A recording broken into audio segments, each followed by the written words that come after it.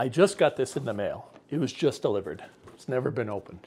It is something that we can use in the boat when we're fishing to keep us safe. So I am going to open this. We're going to see it for the first time. We're going to eventually try it out. So come along. Maybe it will help you too.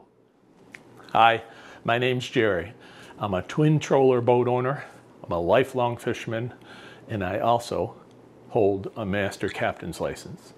Now, how do you get that license? Well, it's a combination of knowledge and experience, exams, school, and all that kind of thing. And one of the biggest things that they emphasize on you is safety, because you're responsible for many other people, at least potentially. So having equipment that will keep you safe is really important. I often am contacted by people that see my channel that want me to use their product and give an honest review. Well, most of those are junk, and I don't want anything to do with them. I really don't like doing that unless it's something that I think would help my subscribers. So once in a while, I get something like that, and in this case, someone contacted me with something I think would be useful on a boat when you're out fishing or just boating. That showed up today. I know what it is, but we're going to open it together. We're going to look at it. We're going to assess it, and at some point, we're going to go take it out and try it. Hopefully it will help you, and if you stay to the end, I will also give you information about a discount that they are offering for a limited number of days for anyone watching this to buy the product. So come along. I think you're going to like this. All right, here's the box, unopened. Let's open it.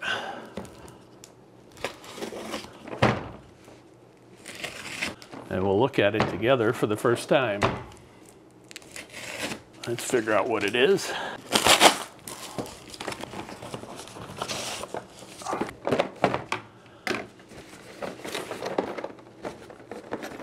RETEVIS, R-E-T-E-V-I-S is the name of the company. It's a model RM21, output 5 watts, voltage 7.4 volts. It's something that sends a signal and gets it back. Here's a manual, user manual. Here is an antenna. Here is a marine radio. It's a nice looking radio. That's a charger. 110. Plug it into the radio to charge the battery. It has an onboard battery. There's a base for this, so this must plug in. We'll have to look at the instructions and figure out where to plug it in. So there's a base, holds the radio, and there's a place right here that you screw in the antenna on the top. Take that off just to show it. It's not huge, but it's a good size. It's got a nice feel to it in my hand. I turned it on. There's a button on the side for transmit and a receive. I'll have to look at the manual to figure out what all this is. All right, let's look at the manual here. Well, it took me just a little bit to find the place to plug in the charger. They tell you to make sure that your radio is in the off position. And on the bottom, there's a port right here. There's a little notch here, it's in there. You plug it in like that, and then you stick this through the side, whichever side you want to put it on. And then naturally you're going to plug this in, and I plug it in. There are tabs on each side to connect to the two terminals on each side. Plug it in, it lights up, and it starts to show that the battery is being charged. Now, this is a lithium-ion battery inside there. It says that it is not charged when it comes to you. Clearly, it has some kind of charge when I turned it on. And they tell you to charge it until it's full. And the manual says it will take 2 to 3 times of using this and charging it and using it and charging it before this will come to the point where the battery will fully charge. I've gone through the manual with my neighbor John, who is also a boater and used, like I have, many marine radios, and it took us a little while to just figure out everything, but eventually we did. The manual could be a little bit clearer. It tells you how to do things, but it kind of doesn't explain what it is that you're doing or why you would do some of the functions that it has here. But we did figure them out. So let me just say that right in the beginning. Now, I want to talk about the radio itself and some of its functions. I'm not going to go through everything that's in the manual about how to do each of the functions, but I just thought I'd show you. Now, here is, again, how you turn it on. And it comes up, I believe, to probably the last channel that you did. But let me show you something right off. One function of this is that if those two tabs get wet in the body of water, this is what happens. In, out, in, out. And if you leave it in, it will flash that red screen. Now that's pretty handy. Now let me just dry it off. It will continue to do that, and it functions. If I push the button, it will do that. And then once you use it the first time, the red screen goes away. What happens if you're in the boat and for whatever reason you have turned the radio off? Maybe it's on your belt and you don't realize it, that you've turned it off, or you knocked it overboard. What happens then? Now it's in the off position. Those tabs just got wet. It illuminates the screen and does the same flashing. However, since it's not turned on, you cannot, if I push the transmit button, nothing happens. But it at least lights up, so if it's in the water or if it's in low light conditions, hopefully you can find your radio so that you can use it in an emergency. I've dried it all off, and see, when I push the buttons, nothing happens. But if I turn it on, the red goes away and it goes back to normal. Now that's pretty cool. I've never seen another marine radio that does that.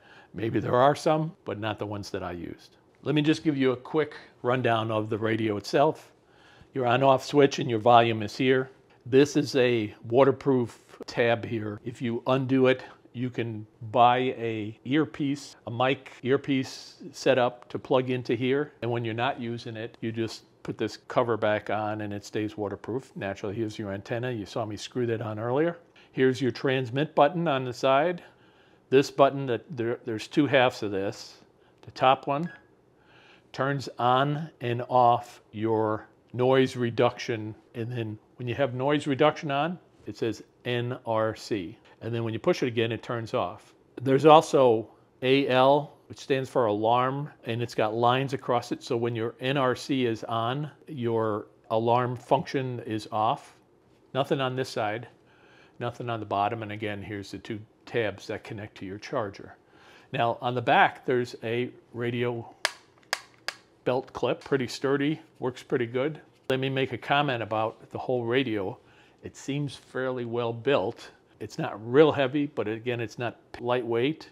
The battery must be in here. You'd have to use a screwdriver to open that up. I'm not doing that because there's no need to do that. There's 13, and see in the corner, it says low. So this would be the kind of thing that if you're on some kind of a ship and you want to use this while you're around the ship and talk to other shipmates, it will broadcast in low so that it's not transmitting a far distance and interfering with that other boat that's not that far away. When you get off of 13, there's 14, and you see it went to high. Well, that's because I have the radio on high, but let me go back to 13. It's on low. This button allows you to change from low power, medium power, and high power. But as you see, while you're on 13, it gives you an error because 13 cannot broadcast on anything except for low. So let's move up. Now I'm on 14. I have it on high because I set it there. But if you push this button, it's in low, it's in the middle, MI, and it's HI for high. So you just use whatever you want to use. But if you wanted to make sure that whatever you're using, you're not bumping into it and knocking your functions off. See, there's a little key here on this one with the high-low. Push it and hold it, and a key pops up here. You can see it, so it's locked. Now you can still broadcast. So it just said transmit, but none of these functions work until push that in, hold it, and then the lock goes off. So you can see I'm on 15, just to give you an idea. If I push 16, push this button, says 16, it will go to 16. If I push it again, it'll go back to the channel that I originally was. But if 16 is the universal channel that everybody monitors, initially some people go there to try to find other people, and then they move to a different channel. Or if there's an emergency, that's the channel you should be broadcasting on, because everybody's monitoring that, including the Coast Guard. Now you can see I have it on 68. 68 is a general usage channel, and when John and I are going to use the radio later, John's my neighbor, we will be on 68. There isn't anybody else that's been broadcasting on here, so we don't want to interfere with other people. But if I'm trying to call John, I push the call button if I want to get his attention. I don't have to do that. All I have to do is key it, and you can see where the little bar shows up for transmit right there. And then you can say John and whatever you want to say. But if you want to get somebody's attention, you push the call button, and there are multiple sounds that you can do. In the manual, it explains how to do those to make a change. Here is a menu button: squelch, scan, primary watch, call tone, busy lock, Roger, backlight, brightness, beep, NRC, battery save, weather alert. And when you pause for a second, it will go back to here. Now I have channels in memory here. See the M next to the 68? If I go to 67, there's no M. Now once I get back to 72, I marked that with an M. And again, back to 68, there's an M. How did I do that? Well, you see the 68, I'm gonna mark it as a favorite, and it's gonna put that in memory. So if I push favorite and hold it, see the M disappeared. So right now, the only channel I have in memory is 72. But if I put 68 back on, then when I push scan, it will go between 72 and 68 and just scan. And if either of them get used, it will stop. Now, one real nice feature of marine radios is that you can get the weather report. Kind of important when you're out on the water. DWUIC, this button right here, push DW, and it goes to the weather channel. The weather channel, I have channel 1, 3, 4, 5, 6, and in the manual, it tells you what frequency each of those are. And right now, in the house, the weather channel is not broadcasting well enough that I'm picking it up. But if I went outside, I would immediately get the weather channel on channel 3. And in my area, I'd also get it on 1. So I have it set up to be on those two channels. That's channel 71. That's one of my favorites. So if I want to go to my favorites, I just push it. I keep pushing it, so I have 71, 72, and 68 all have the M next to it, so they're my favorites. If I push the DW, I get the weather, but if I push it and hold it, this changed to a whole different set of numbers for radio channels, and it says INT. So I'm on international channels. If I push it and hold it, CAN, Canada, this will now communicate to Canadian channels. Now you got to be in Canada to do that. The radio doesn't make it that far. Same with the international. You got to be somewhere in the international areas. But how do you get back to the United States? Well, I hold it one more time and it goes back to USA. So these are all the channels that will be within the United States area that you can use this with. But if you traveled overseas in the boat, you could use the international, or if you went up to Canada, you could use theirs. Well, you remember John, famous fisherman that has fished with me in the past. And I eat my vegetables. Well, what a fine lad you are. Well, John is going to stay here at home base, and he's going to communicate with me with the radio, and I'm going to drive away, and we're going to see how far we can go. But we got to take into account that This is not going to be line of sight like it would be if we were on open water. So on open water, I would expect a little bit more distance than we're going to get because there's houses and buildings and trees and stuff in the way. Sound good, John? Excellent. Okay. Well, let me just say this for the record. We are both on channel 68, which is an open hailing channel. And that's where we're going to communicate with each other so that we're likely not interfering with anybody else.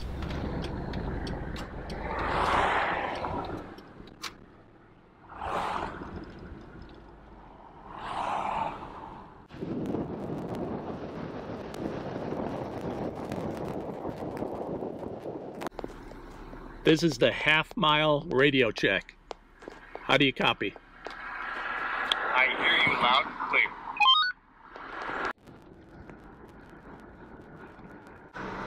Radio check at 0.7 of a mile. You'll hear you loud and clear. 1 mile, radio check. I hear you loud and clear.